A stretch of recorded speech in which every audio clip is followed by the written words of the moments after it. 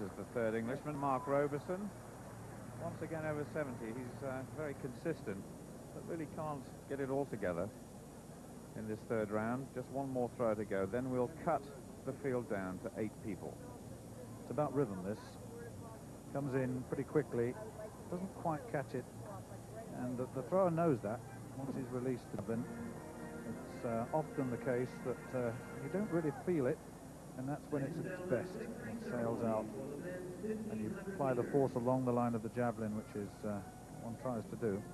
The wind, not entirely helpful, although with the modern design of javelins, a tailwind is quite useful. 72.68 the distance. He's in 7th place, as you see.